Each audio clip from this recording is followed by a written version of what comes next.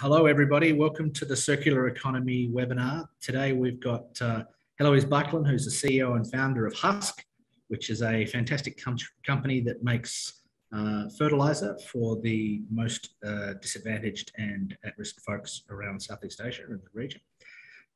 Heloise has got a very interesting background with over 20 years experience working for organizations like the Inter-American Development Bank and UNDP. And she's an all-around good guy, good person, you know, doing the right things. So we're very happy to have her here, given that we have some significant problems with fertilizer coming our way in 2023 and 2024. So this is a very timely webinar. So Heloise, I'll hand over to you. Thank you so much for coming. Thank you so much for inviting me and inviting HUSK. It's a real pleasure to be here and share our story. I am just going to share some slides. So do give me a thumbs up when we can see that correctly. Are we seeing that correctly? Yeah, I'm assuming that's okay. So HUSK is a mission-driven company, and we are in the business of supporting smallholder farmers, as we feel those are the most vulnerable faced with the threats of climate change. And we transform rice husk into biochar products to regenerate soils and sequester carbon and improve lives.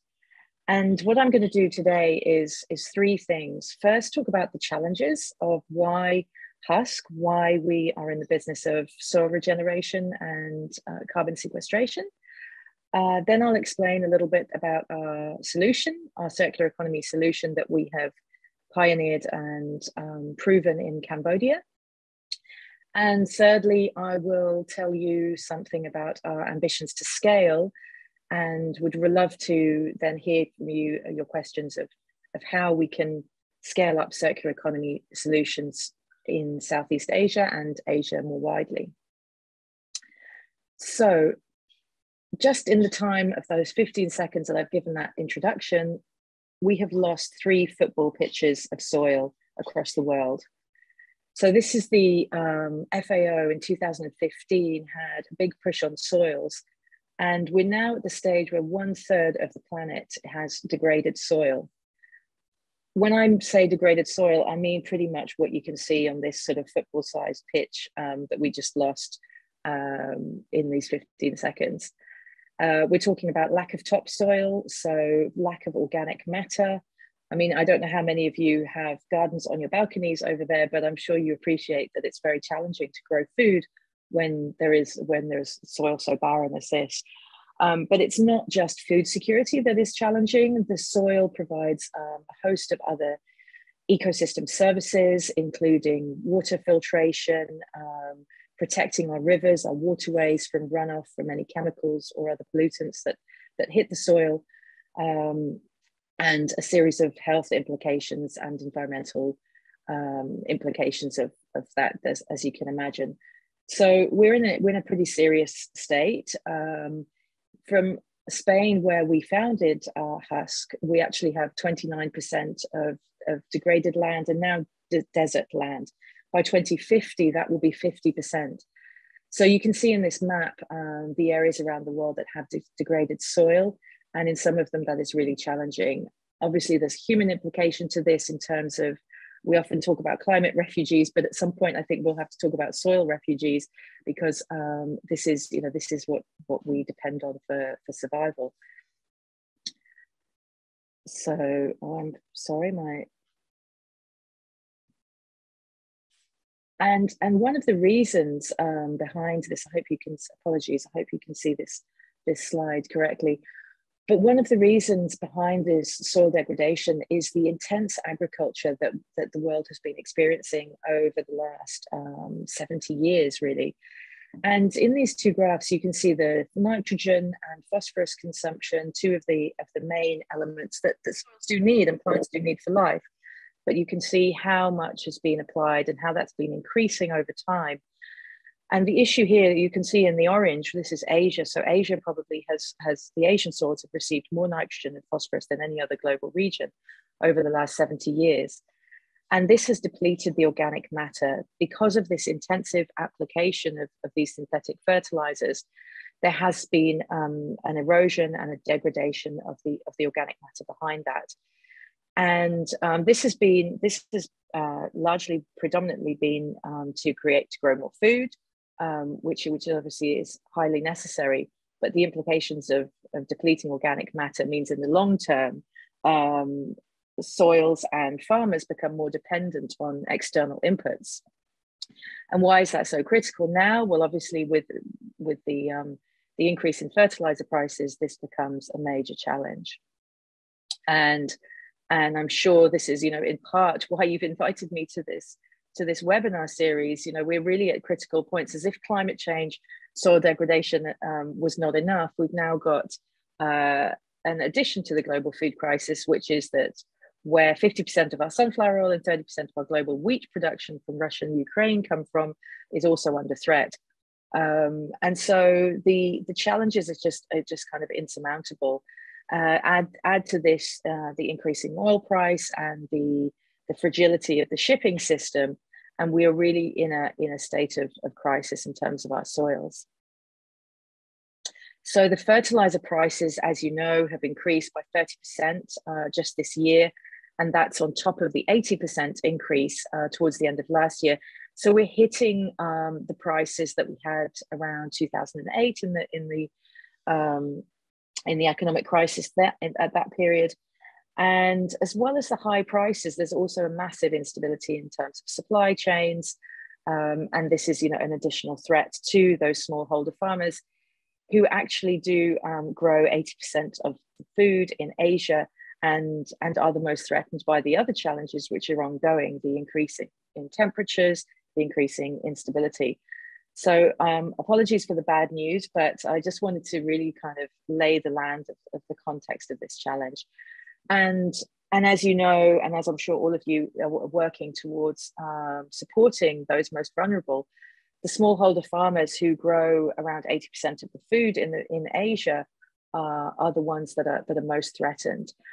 An additional problem that we're seeing in Cambodia is you'll see the age of this rice farmer here is also the lack of labor.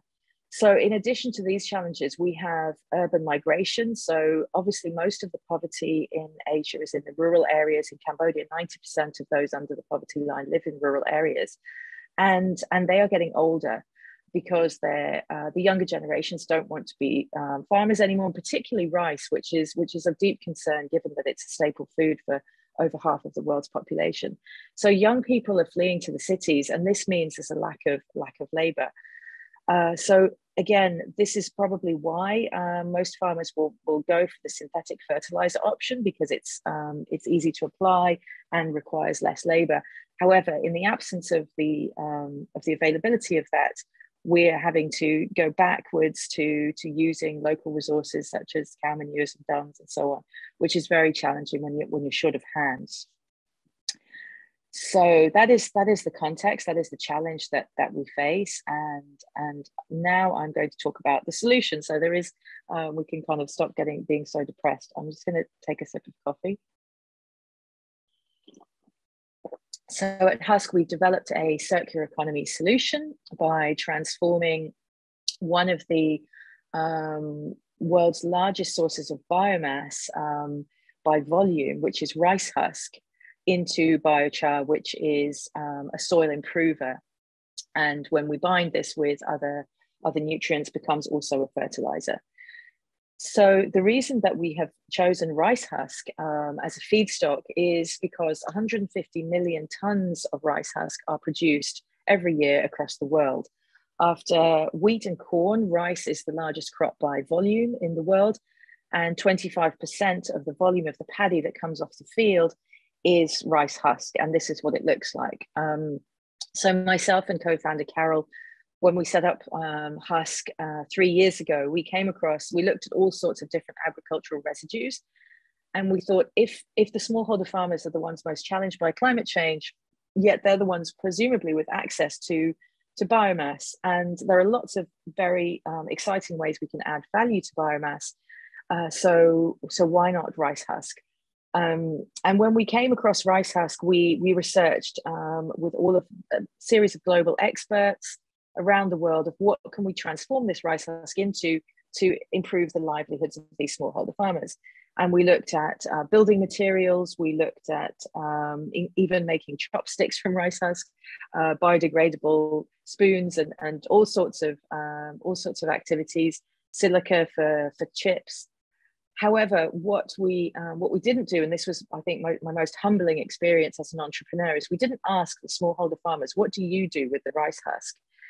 And actually, when we discovered from a consultant that we could turn the rice husk into biochar, we then discovered that this is something that farmers have been doing for years, for thousands of years, is taking a pile of rice husk, putting a metal tube in it, and cooking the husk to turn it into a carbon-rich matter, which we now know as biochar, and then adding this to the soil to, in the words of the first person I spoke to, the first farmer I spoke to about this, to make soil soft.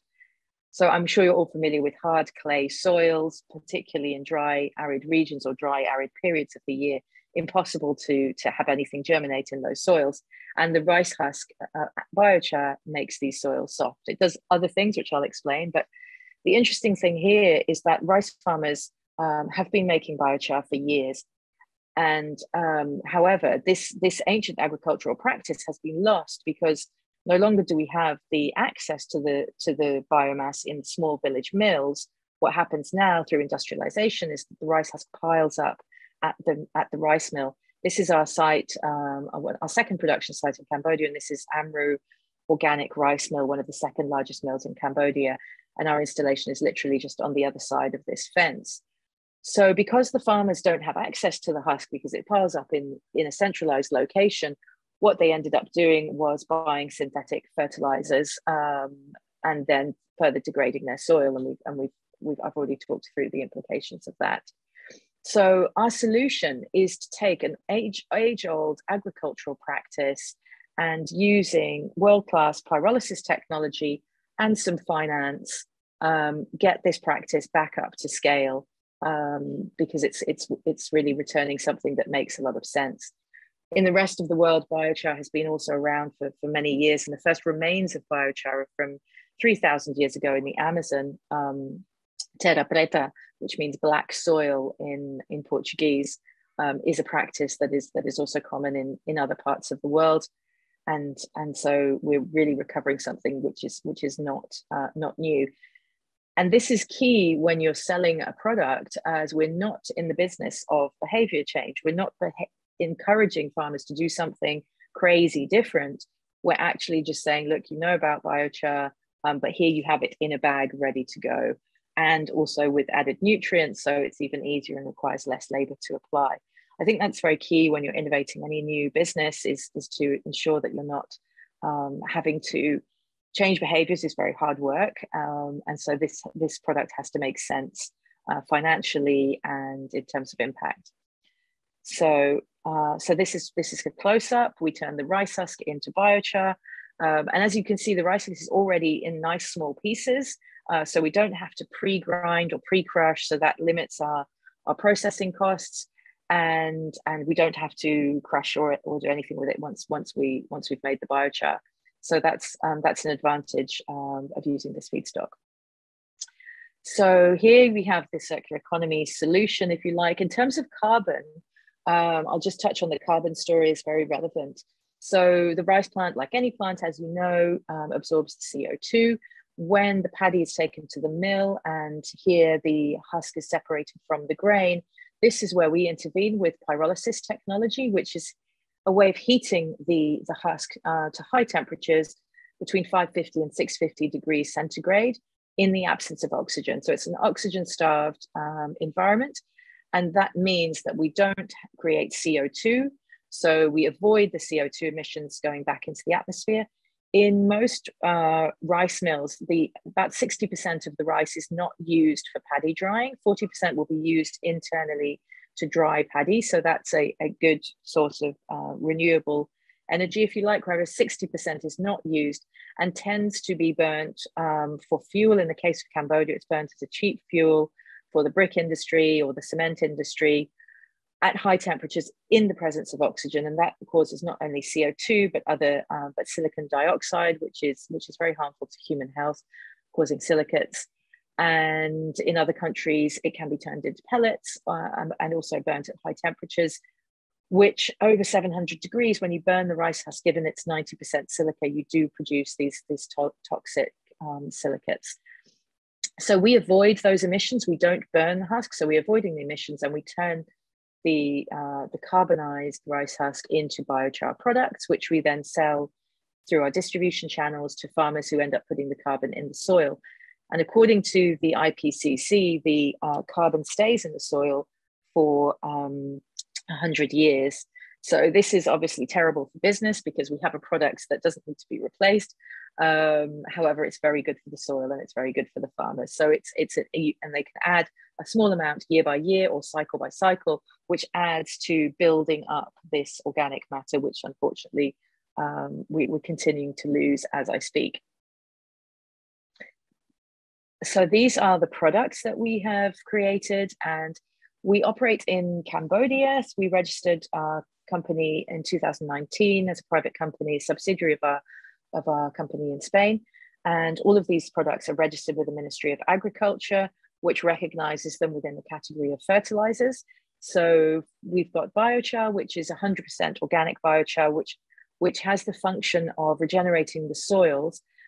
Because biochar, perhaps should explain a little bit in more detail for those of you who've not heard of it before, it acts as a sponge in the soil. So it has three main functions because of its high porosity. So we have almost 200 meters squared for every gram of surface area. So if you took a teaspoon of biochar and spread out the surface of that teaspoon of biochar in terms of all the little pores and the edges, you would cover 200 meters squared.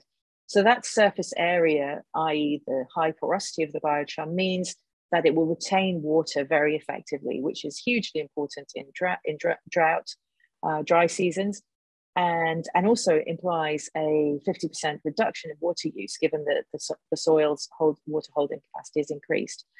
But it also holds nutrients. So this means that those, the NPK, the nitrogen, phosphorus, and potassium that the plants need, and that it tend to be added from synthetic fertilizers, can also be held on, and you can improve the fertilizer efficiency again by up to 50%.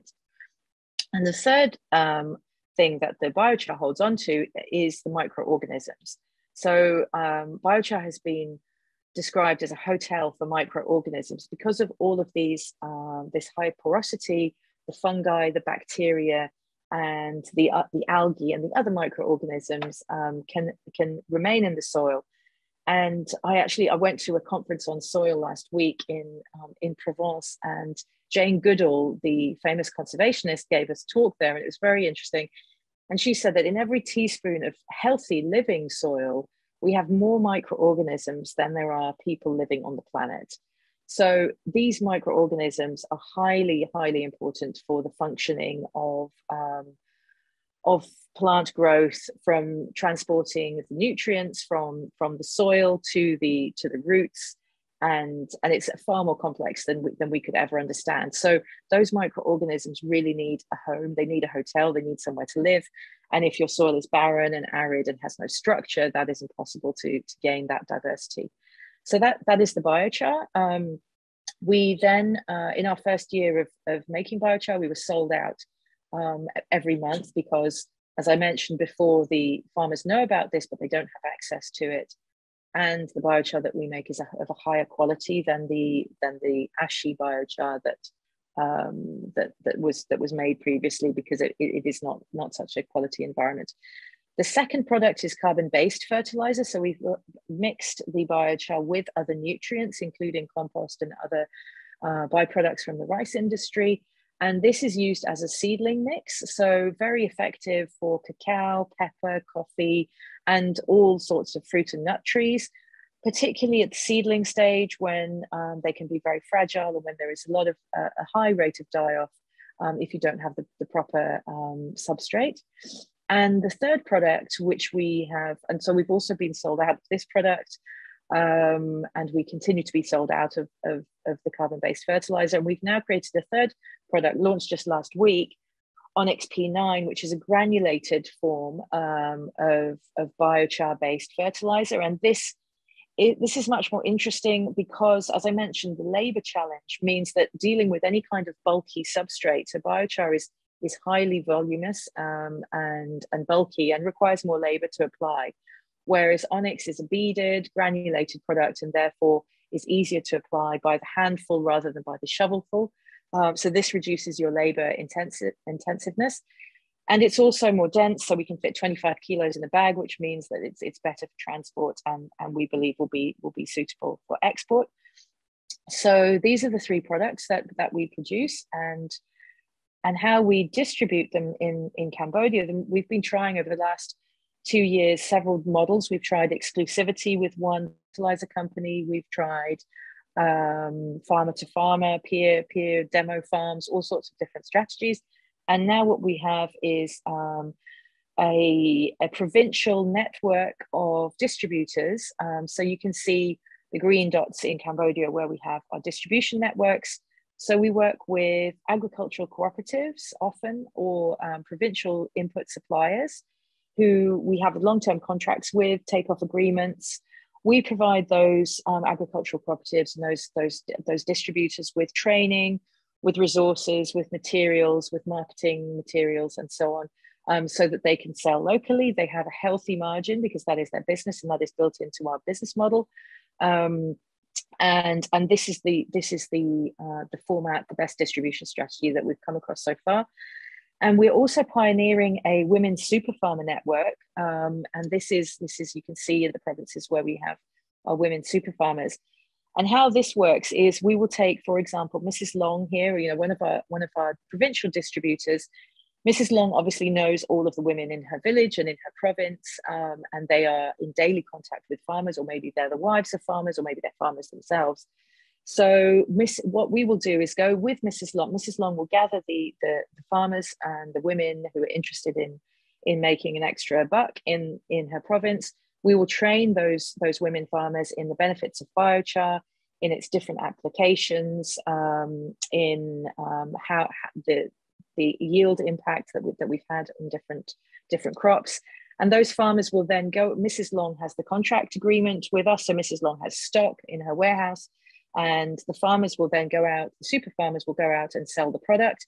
And for every product that they sell, they'll then take the stock from Mrs. Long. We from HUSK will give them an incentive directly. We'll pay them an incentive through Wing, which is Cambodia's major mobile money operator.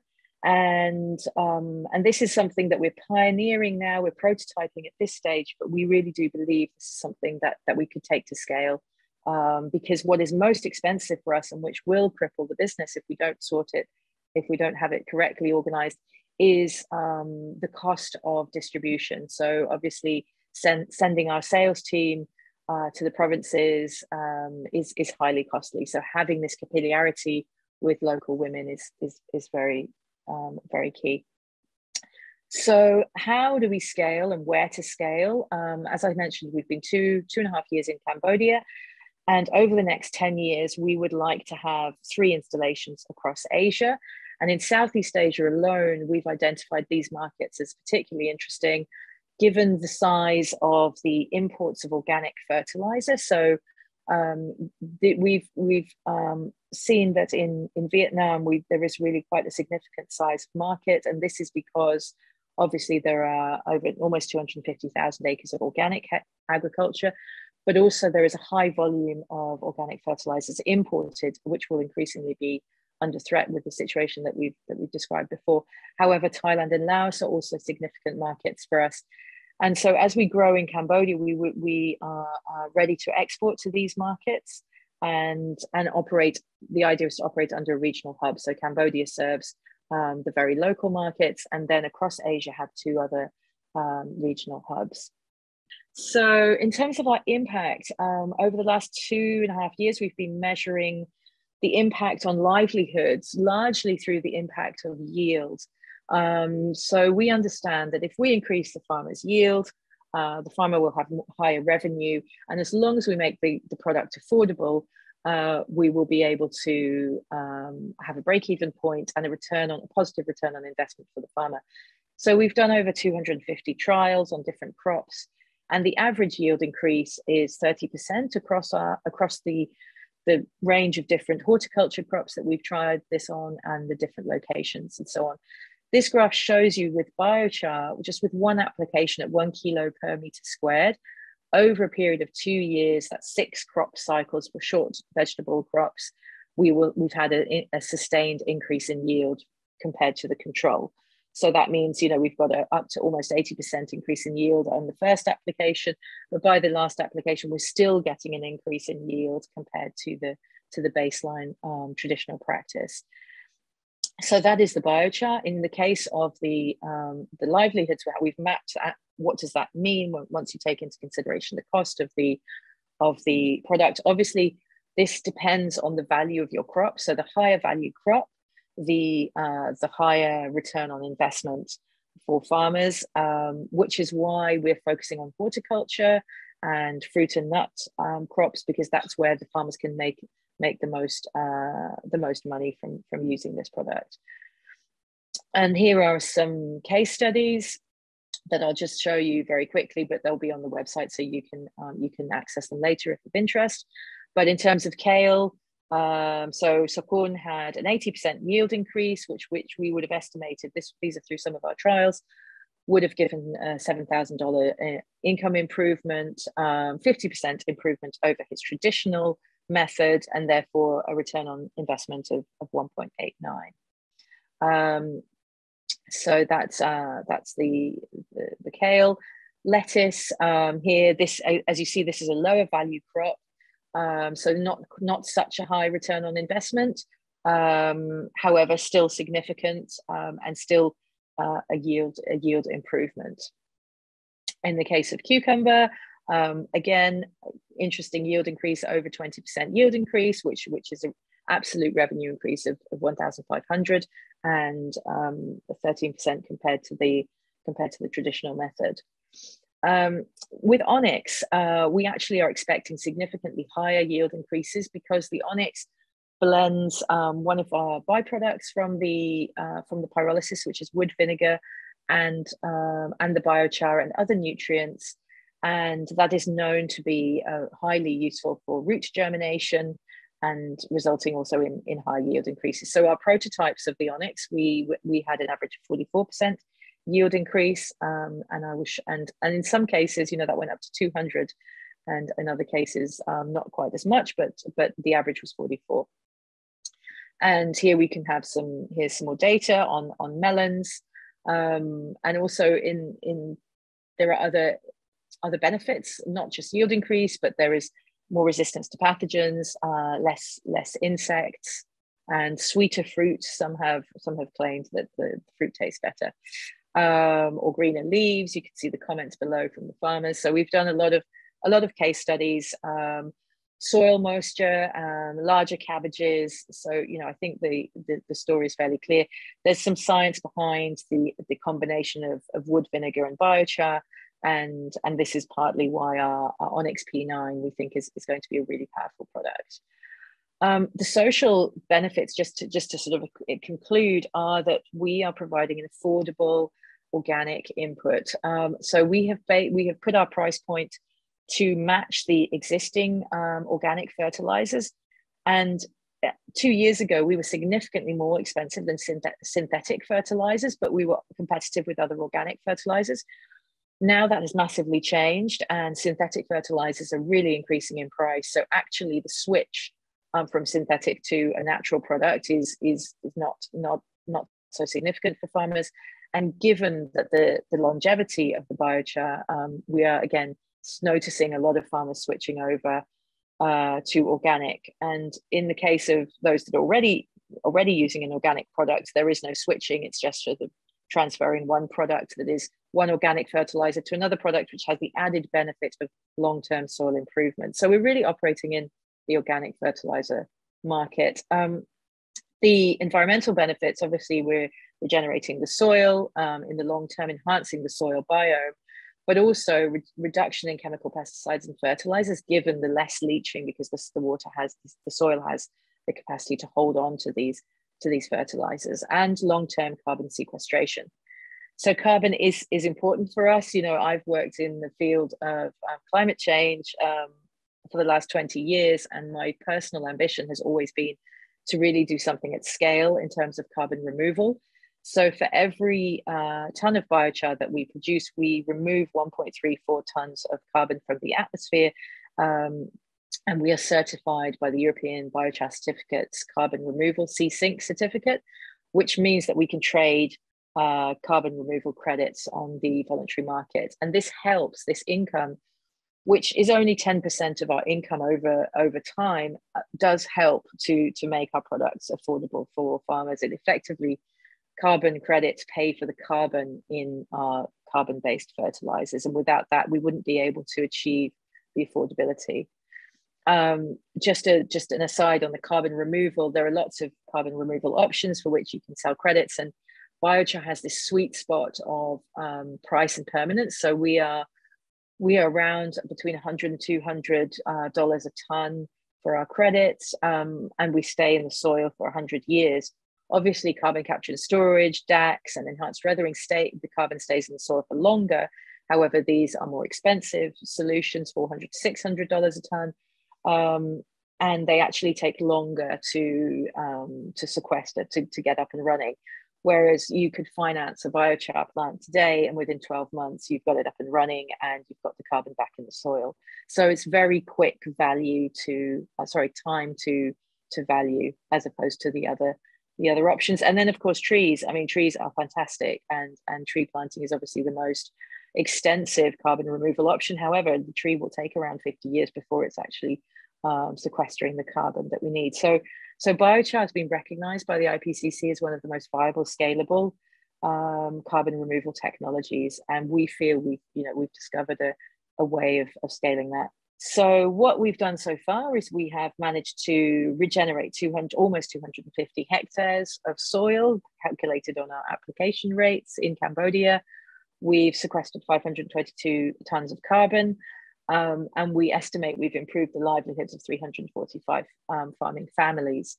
However, where we would like to go is to get 1 million tons of carbon back in the soil. And to do that, we would need 10 Cambodias over 20 years. So we feel that we've proven the concept in Cambodia. We are ready to scale. And now what we're looking for is finance to upgrade our technology in Cambodia to have a much more robust and larger production volume, to reduce our production costs, which will enable us to be more affordable for smallholder farmers, and then to replicate that model across Asia. We have identified, we've done about 3 years of due diligence on different pyrolysis manufacturers, and we've identified the technology partner with whom we want to scale. They're an Australian company, and we're really ready to go, and currently seeking finance to do that. And so with that finance, we are aiming within the first quarter of 2023 to significantly scale our production volumes to get to around 1,000 tons per year, which will be sequestering around 1,500 tons. And by the time we get to 3,000 tons of carbon-based fertilizers sold every year, that is when we reach the profitability, and that is the replicable model. And 3,000 tons of fertilizer is less than 1% of the Cambodian organic fertilizer market. And as you saw, the volumes in Vietnam and elsewhere, this is really, really tiny. So actually, we feel that this is highly doable. It's not a crazy hockey stick approach to business. This is, we think, very, very reasonable and conservative. And the longer term picture is over the next 10 years, we'd like to have 3 operations in 3 global regions. So obviously starting in Southeast Asia, and then moving to the Mediterranean. Our head office is based in Barcelona, so we are looking at Egypt as the first country in the Mediterranean, and the COP will be held there later this year, so that's very timely for us. And I guess just a comment to say over this period, We were awarded the Innovation Against Poverty Prize, which 10 companies around the world were awarded. And we've had endorsement from UNIDO and several other players, which we feel, you know, helps to show that what we're doing makes sense. In terms of the carbon, we would be able to sequester 80,000 tons of carbon over the 12-year period. That's assuming each country is only operating for 10 years. But obviously, if each unit is viable and sustainable, we wouldn't stop at 10 years. We would carry on. And this is our production team in Cambodia, where we have our production site in Kampong Tom. And these are all of the organizations that have helped us and supported us along the way. So, you know, we have bootstrapped, myself and co-founder Carol. We've bootstrapped the business during the first few years. We've won several prizes. We have been endorsed by several organizations and aid agencies. And we have along the bottom here several partners who help us sell our carbon credits, and organizations in Cambodia. I'm sure some of these you will recognize. But we would love to add ADB's logo to this host of organizations that is helping us scale. And I'm very happy, you know, to take questions and to follow up. I will stop. I know I've run over time. I'm very sorry for that. But thank you very much for your time and listening, and do please get in touch. Thanks, Heloise. I don't think you should apologize at all. It's fantastic. I've just been furiously taking notes, and your net margin's 18%, which is pretty good. Just out of interest, how much money are you looking for? At the moment, we're looking for 2 million. And that is to effectively, that breaks down into CapEx, which is around 1 million, which is to get new technology, new pyrolysis technology installed in Cambodia. And then there's some ancillary, so it's not just pyrolysis, it's also granulation and formulation, so ancillary CapEx.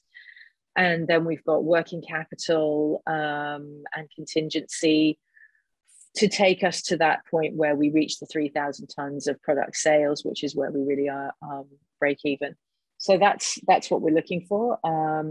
And we, you know, that's at this point. Once we get over that hurdle, we then will be looking for more money to be able to scale and replicate that model. Okay, look, that's fantastic. We have a group called Ventures, which I'll refer this presentation off to, and I'll let them carry on a discussion with you. What I'd like to do is find out if anybody has any questions, failing which I will ask you one. Saranja, do you want to ask your question? Yeah, very quick question. Just want to know when this biochar is applied there, do you explain the farmers about the application rates and things like that? Or do you do a bit of a baseline study on the existing fertility of the soil before applying? I'm sorry, could you hear that, Heloise? I couldn't hear it properly. I think it's around the application rate. So there's also a message in the chat, I think, with the same question. So is the question, do we explain the application rate to the farmer? Yes, that's the question, Yeah, okay. Actually, because we are B2B, we explain the application rate to our distributors. So we do a lot of work building capacity with the distributors, and the distributors tend to be agricultural cooperative leaders or input suppliers who are very familiar with application rates and different crops and so on. So it's really the distributors that whose capacity we build. But also we have on the packaging, you know, quite simply 1 kilo per meter squared is the application rate on the packaging of the biochar and the other products. And our understanding is if you put an application rate of 1 kilo per meter squared on your packaging, farmers will use half that. That's the sort of practice because they'll want to save money. So we build that into the application rates that we put onto the packaging. Does that answer the question? Thank you. Srini, you had a question? Yes, I mean, it's not, actually, it's a question come comment. Thank you very much for the excellent presentation. And I know that this is still something that needs to be sort of deployed at a wider scale to get the real benefits to our farmers. Actually, we have some program called GMS, Sustainable Agriculture and Food Security Program. This is a small technical assistance supporting all the 6 countries. And one of the efforts is towards improving the soil health. And of course, biochar is one of the key areas that we are looking at in terms of improving soil health or soil resilience to get all the advantages that you nicely presented. I just have 2 points. During your work, I know you are in this presentation, you are primarily focusing on utilizing the largest waste available in this region, which is rice husk. I wanted to know whether during this process, have you also evaluated other feedstocks as a source for preparing biochar? The reason why we are asking is we are doing a demonstration, and our colleague, actually consulting team leader, Dr. Natsuda, is also here in Thailand, in Nan province, where again soils are degraded. We are also looking at demonstrating this biochar benefits. So from that angle, we want to know whether you have tested other other sources or other wastes, agricultural waste as the feedstock for preparing the biochar. Secondly, you referred to that you wanted to test this new pyrolysis technology. I mean, because we are demonstrating this biochar, we are quite interested in testing. Of course, I mean, of course, we would like to know more about what that new pyrolysis technology is compared to what we already have. And if it's not confidential, maybe you can also elaborate how this new pyrolysis technology compares with the existing technology. I'll stop there. Thank you again for your nice presentation. Okay, thank you very much. And do please get in touch, because Thailand, you know, maybe there is a collaboration that we can get involved in. So we have looked at other feedstocks, and you can make biochar. The simple question is you can make biochar pretty much from any source of biomass. But the key factors to consider, one will be carbon content. So rice husk is actually, when we've made our biochar, we only have 50% carbon content.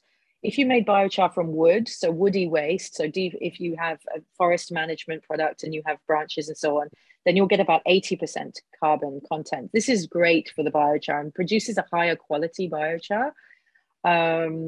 So you know, woody waste. And then if you go to straw, that might have less woody, less lignin in it. So you might have a lower carbon content. That is one issue to consider. The other issue is the size of the, and for example, bagasse from sugarcane is a very useful feedstock. However, because of its stringiness, it's very fibrous. You need to deploy energy to chop it up, to get it into small pieces, and that's energy intensive. So then your carbon balance will be sort of offset. So it's something you need to consider. But the third, and I think probably the most significant, is the logistics cost. So if you want to use, for example, rice straw, which would make huge sense because of all the burning of the rice straw, you know, we would avoid that air pollution problem so critical across Asia. However, the cost of getting that straw off the field and to your pyrolysis plant is significant, and that's going to, as you see, the margins are very, you know, they are tight. And if you add another $200 per ton of transport costs, that might make it not viable as a business. So we've looked at others. However, you know, we've decided to stick with rice husk because we've developed expertise over that in the last 2.5 years. And really because of the logistics and the size. And it also, a lot of feedstocks you have to dry first. So if it's too wet, you can't put it through the pyrolysis. And pyrolysis creates heat, so that is okay. You can use the heat to dry, but you might want to use the heat for something else. So there are quite a lot of factors to consider. And in terms of your second question, I'm afraid I can't share at this point the details of the provider.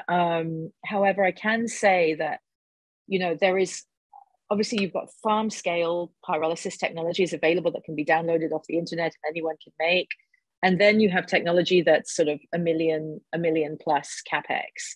There is very little in between. So it's very little to get a biochar company going. That range between sort of 300,000 and 600,000 is very challenging. And there aren't many players out there, which is why unfortunately I can't at this point share. I will be able to, I hope soon, but perhaps if you get in touch with me separately, I can give more details on that. Yeah, thank you very much. Thanks, Heloise. We actually know quite a lot of those manufacturers anyway, Heloise, because they come and talk to us as well. Steve, please go ahead, Trini. Right. One more question. No, not a question. Just I want to mention, I think maybe Steve already knows about this. We have a ADB Ventures.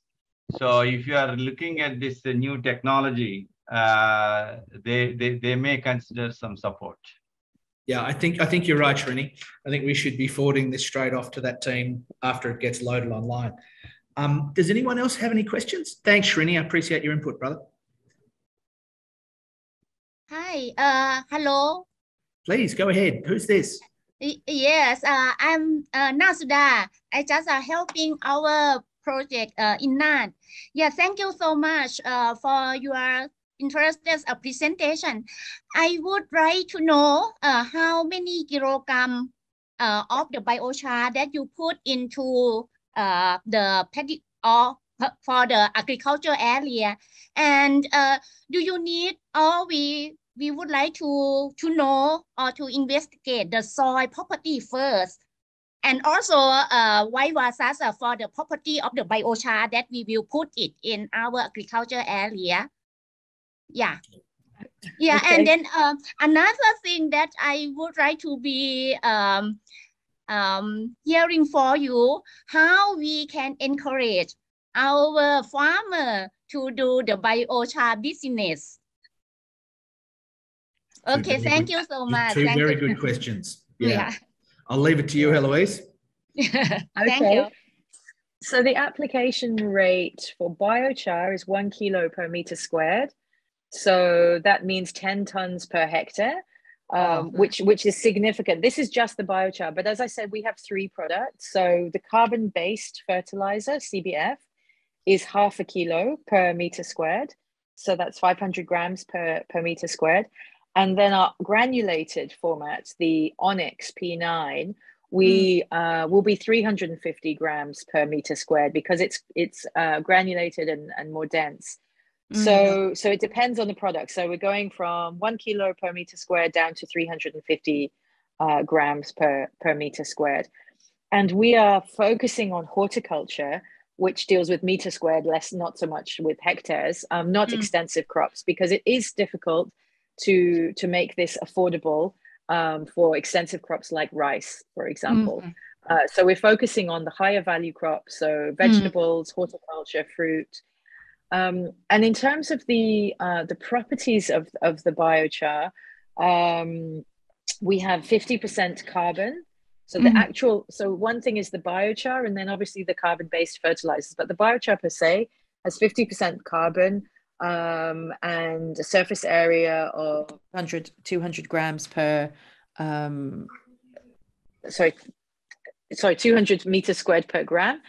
The pH is 7.6, and then we can share more other details, but those are the key factors really for the biochar.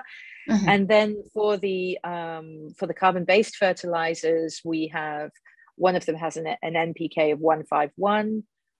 So the other has the Onyx P9 has a 390. So we are similar in NPK to other organic fertilizers. And I think, and your last question about do we provide soil testing? I think that was we don't. I think a lot of I think it would be great to be able to do that, to be able to test soils before before and after, and we're very happy to get involved with research projects that are doing that. But it's not currently something we do. I mean, for us, you know, to generate the impact, to get to the 1 million tons of carbon back in the soil, we need a viable business to scale this. And for us, the key indicator of is this working is that we're sold out. So we're sold out of our stock. And for us, that means that it's working, and the farmer is the one who knows, and he wouldn't be buying, or she wouldn't be buying the product if it didn't work. So so that's our main sort of evidence, I guess, of this working. Okay, thank you so much. Great questions. Thanks, Nasuda. Yeah. Chingay, you had some comments about the model and about the community engagement side of it. Be interesting to hear your take. And you want to pipe up? Hi, thanks, Steve. Actually, I just dropped my questions already in the chat box. This was really an amazing presentation, Heloise. Thanks so much. For me, this isn't necessarily the first time I'm hearing about biochar. I've actually had field trips to places many years ago who, you know, when I first heard of it, it seemed like, oh, this is such a miracle thing. And you mentioned that this is like 1,000-year technology, actually, that's been around. So a lot of my questions around really this, you know, what you're working on right now, really, I have a lot of institutional questions, like why don't these things really take off from before if they've been around for so long? If distribution is a problem, why, you know, it's all this questions around institutions that might maybe give some insight into the distribution challenges that you're having. And Natsuda's question about how do we get the farmers to use this? I mean, they've been using it. Why did they stop using it? And why are we trying to convince them to use it again? And so on and so forth. But anyway, that's like a bigger question. And so just the ones I want to, you know, maybe just focus on given the time is that for your business model, because the title of this presentation was circular economy. And I don't mean to be too literal about that, but I wonder, so you're gathering the husk, you're being supplied husks, I assume, by farmers around Cambodia, and so that's my guess. And so I was wondering, do the same farmers then benefit from the biochar that comes from? So they supply the husk, and it goes through your processes. You have the biochar. Do any of the farmers get to sort of so feed that biochar back into their own lands? Is that part of the model? And then the other one, my question would be, is there some kind of like, I realize this, I totally agree that businesses, you know, the advantages of business is really to scale things up, have R&D, make them focus, have standardization. Those are really, I don't want to take away from that. But I'm wondering, like, for instance, if we're talking about the challenges of distribution and all that, could there be, let's say, a parallel model that's you are a social enterprise, and maybe part of that social enterprise might be a technology transfer program, or maybe there's it's about supplying the pyrolysis technology to the farmer, and that could be the business, and the farms and farmers themselves make the biochar. Anyway, it's something that they you know, they can just pick up on things they would be familiar with historically. So those are more of that's my two questions. Thank you very much. Okay, thank you. Yeah, there's a lot there, and I'm not sure how much we can fit in the 2 minutes remaining. But the first question is around the circularity. When we set out to do this, that's exactly what we envisaged. We thought, well, we'll buy the husk from the farmers, we'll make the biochar, and then we'll give the biochar back to the farmers or sell it, and, you know, we'll make a business out of that. The reality is always more complex. That is still the dream, but how it works in reality is we buy the husk from the rice mill. So the mill buys the paddy from the farmer, and then the mill mills the rice, and then the husk builds up and piles up. So we actually buy the husk from the mill, not from the farmer. And we then process into biochar, and we've spent these last 2 years sort of understanding the production process and really trying to make that work. We would like to then sell that biochar back to rice farmers, but at the moment, when you have small scale, the production is very expensive, and those margins, that flying brick that I was showing you, is based on a more robust technology where we bring down the production costs. The smaller technology, the higher the production costs. So where we are now, we don't have a product that would be affordable for rice farmers, because it's just too expensive to make the biochar at this small scale. So we would like to get to the stage where we can actually ensure the biochar goes back to the rice farmers, but that does require the investment that we seek to have a more cost-effective means of production. So that's the question around circularity. It's still the goal, but there are some challenges around making that work. And then sort of related to your second question, for us, our social impact is really about providing a product that has social and environmental benefits at an affordable price. So that farmers can really get these long-term benefits in terms of soil restoration, which is very much related to food security, and livelihood improvement, as I've mentioned before, and making it affordable, because at the moment, there aren't so many other options. If we were to go into the business of technology transfer and small-scale biochar operations so that farmers could make their own biochar, we come back to this issue that unfortunately the milling industry means that farmers don't have access to the husk. The husk is centralized. So they don't, in some small cases, there are some small mills we have seen and people could make, but they already make their own biochar. If they have their own rice husk, they already make the pile of biochar with the metal pole and do that themselves. So there's not really any technology transfer needed if they have the husk. If they don't have the husk, it's going to be too expensive for them to go to get the husk, bring it back and feed their small scale pyrolysis technology. But the main barrier to that model is that small scale is intensive on labor, and farmers don't have access to labor because young people are flowing into the cities. So really what is needed, what the farmers need is a product that works and that reduces their labor costs. So that is why we've sort of chosen this route. And the other, I guess the other social impact, as we go forward, is the carbon credits. What we see is a value is transferring those net zero companies that want to become net zero have a budget to offset their carbon. And through our model, we're able to ensure that carbon finance gets back to the farmer in the form of a subsidy on the product. So that's effectively how we are using the carbon finance. And I think with our skills and experience and networks in the carbon markets, this is a way that we can really add value to smallholder farmers, but who it's going to be challenging for them to access the carbon finance. And carbon finance is a really exciting, rapidly changing and evolving space.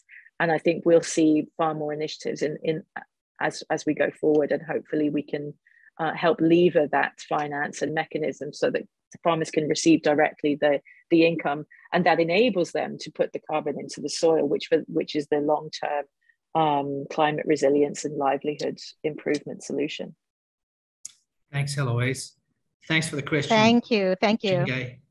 Okay, so on that note, I wanted to say thank you to Heloise and wish you the best of luck. I think you could probably have a bit more ambition, but you'll need money to have more ambition. So we'll probably have to try and figure out a way to help you solve that. So on that note, we're going to finish the recording, and thank you very much.